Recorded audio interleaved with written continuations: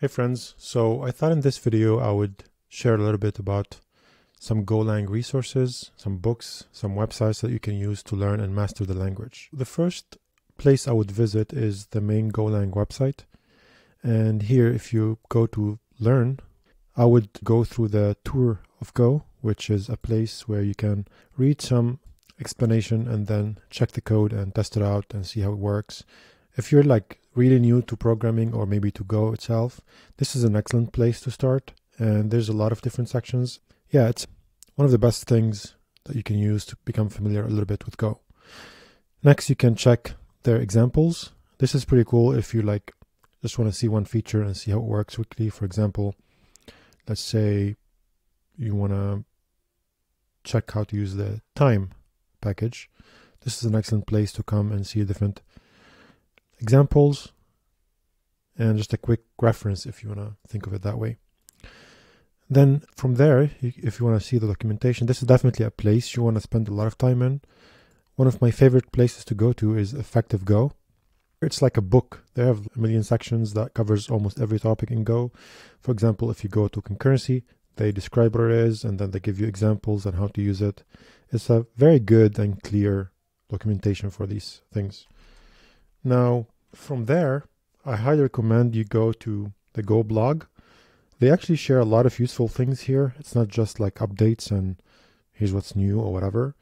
So if you go back even with like older blog posts, there are things about, let's say, logging, structured logging and how to use it. And there's so many things here. So I would definitely keep an eye on their blog and read whatever they share. And then after that, there's this website, which is essentially called Go Proverbs.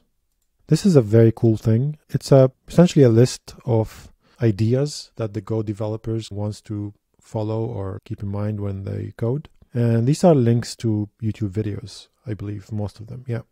So don't communicate by sharing memory, instead sharing memory by communicating. If you click on it, that's a video. Some of the people who created the language itself are essentially talking in these videos. Definitely a place to spend some time on and learn these ideas. From there, there's a website called Learn Go with Tests. From there, there's this website called Learn Go with Tests. And this is a very awesome thing. So essentially, this website will teach you how to learn the language through writing tests. So if you go to arrays and slices, here you see they have an example here, which is a test for a function called sum. And you basically start writing the functions and their tests, and you learn two things in one shot, which is pretty cool. And tests in Go are not that hard to write, so it's a good habit to learn how to use them and how to write them. And this is an excellent website to do so. And there's a lot of features here like reflections, and you see there are tests and how to test something that is using reflection, synchronization for concurrency. This is probably one of the best resources in my opinion, a free one to learn the language and practice it. I would spend a lot of time on this, just go over everything here. From there, there's a bunch of books I want to share, and some of them I actually read. Most of them I read actually. So to start, there's this book called Let's Go. Somebody on Twitter shared this with me and I think it's pretty cool. If you look at the table of content, you see there's a lot of like references to things related to web development and web services, things like routing, templating, etc. So this feels like a book that would be excellent for someone who wants to build websites and backend for websites. The next book is called Everyday Golang. This is a book that I bought and read. It's a very good one. And as you can see here, it covers so many different topics. This will give you also an overview on so many different things, like dealing with metrics is a pretty cool topic, and using Docker with your different services. Another book that you would probably want to consider. This is not a long book as well, so you can read it in a couple of days and just practice it. From there are two books here that are written by Thorsten. These two books are interesting. So Thorsten uses Golang here, and essentially he teaches you everything about interpreters and compilers, and you end up like writing a compiler using Golang. A very interesting way to learn the language and just practice it and try building some complicated things with it. These books are excellent if you know a little bit of coding and not just starting from scratch. They teach you a lot about code in general and just compilers and how to build one your own. From there are 4 more books that I've recently read and I think are exceptionally good. This is one of my favorite books. It's called 100 Go Mistakes and How to Avoid Them.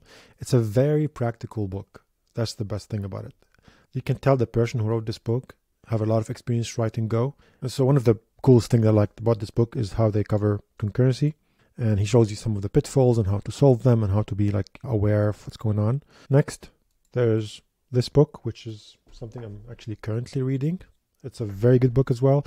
It touches a lot about concurrency and the different parts of this idea and what is concurrency, what is parallelism, and things like sync and deadlocks and starvation. And it's a good book if you know some Go, but then you want to like learn how to use some of the advanced features, mainly concurrency, and how to actually write them correctly and be aware of the mistakes that you might see there. It will also teach you like how to optimize your code to perform better. The name it actually says achieving high performance. That's exactly what this person is trying to do in this book. Essentially, it will teach you how to use the features in Go that will allow you to write applications that perform really well with like concurrency and things like that. Next book is this one, Event-Driven Architecture. This is also something I've been wanting to go into. It's a very good book, and I haven't read it yet, but from what I've heard, it covers event-driven architecture, which is essentially if you're building a microservice or a multi-service system, you want to have like events going. You want to communicate through events because you can have asynchronous communication. There's a lot of things here that I know about and a lot of things that I have no idea what they mean. However, I think it's an excellent book to dive even deeper in not just learning Go itself, but more about CQRS or domain-driven development and things in that nature. This is something I'm really excited to learn about, mainly because of the work I do right now involves a lot of event-driven architecture, so this will really help me. I highly recommend this book if you are wanting to see how to use this language in a more advanced or in a more real-world scenario. Next, this book is a little bit old. However, it's one of the best books to learn about concurrency in Go. So you've noticed a theme here that there's a lot of books that talks about concurrency, and probably read 2 or 3 books already about this. The reason for that is Go as a language is not actually difficult to learn and kind of figure out the syntax and how things are written, but you have to learn the ideas. You have to learn what is concurrency, how to use it, what is the different kind of key component of concurrency. And so spending enough time on this topic and really understanding how it works will help you not just as a Go developer, but as a developer in general. So this is another book that I would consider if you have the time to even read more about this. Even though it's like a little bit old here, the content is still very good and definitely worth reading. So if you find some code that doesn't work anymore, it's very easy to just translate it into a newer version of Go. Next, there's this book, which somebody on Twitter recommended, and it's called Learning Go. I haven't read that yet, and it seems like it also covers some intermediate topics. There's a new version of it, so I would maybe wait for this one here, second version. It's going to be released in February. Yeah, I'm not sure about this book yet, but I think it's pretty interesting. Definitely worth checking out when it's out. Another thing I would spend some time on is improving your tooling. So the next thing I would spend some time setting up and making sure it's set up correctly is a good language server. So Go has something called Go PLS. It's a very good language server. It's very fast and it covers a lot of features. I would definitely consider this language server and use it with your favorite editor. I use NeoVim, so it has good support there. If you use VS Code or whatever, you can also use it there. Make sure you have something set up whenever you're coding Go, just because it adds a lot of nice features, some autocompletion and some documentation. This seems trivial, but a lot of people actually don't know about these things, so I'm just taking the time to share it. If you don't want to go that route and you want to invest in an editor, Golang is a very good option. I actually used this for a long time, and I think it's one of the best Go IDEs out there. It's full features. Their language server is excellent. It's actually very fast these days, and if you use Vim or NeoVim, they have very good support for Vim motions. They use something called IdeaVim. It's a plugin. Yeah, I would consider this one as well. See all that clutter here? You can actually remove all of that and just make it super clean. The key here to learn anything in Just Go is to write the code yourself. You actually need to practice. If you're starting out with this language, look for things like, how can I write a HTTP server, for example? How can I read a file? How can I decode a string? Or how can I connect to a database? These topics, these ideas, you actually need to learn about them and practice them. So coding is probably the best teacher you have, and you need to struggle with it. You need to get stuck and you need to do the research, so that the more you do that, you end up learning and memorizing these concepts. And what I found is, well, you can read a million books. If you don't write the code and you don't try it yourself, you probably won't learn anything. You're just going to forget about them. So make sure you spend the time to practice and don't rush the process. So it's important to just let these ideas become second nature to you. And the interesting thing about Go is you don't want to think as frameworks. So a lot of people who have been coding for a while, they end up using a bunch of frameworks, which I love, like Laravel is an excellent framework, React maybe, or whatever. These are tools that you can use to build software very fast. Go, in a way, encourages you to use the standard library.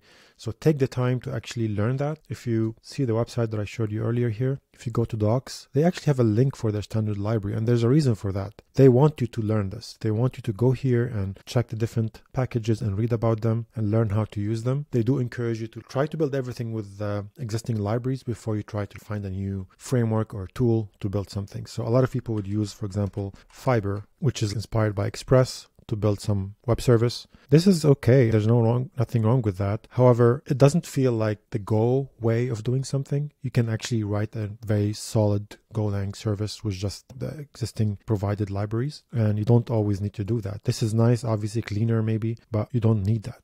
You'll be surprised how many things can be built without actually needing to add a lot of things to the language itself. It's very different than using a framework. We're used to just use a framework and then we just start adding packages or whatever, and then from there we have more features. This is a bit different, and in a way it has its own advantage. One of the best things is that it forces you to learn some of these concepts. If you're building some authentication layer for some reason, which I hope you don't, it actually teaches you how to do the step-by-step thing.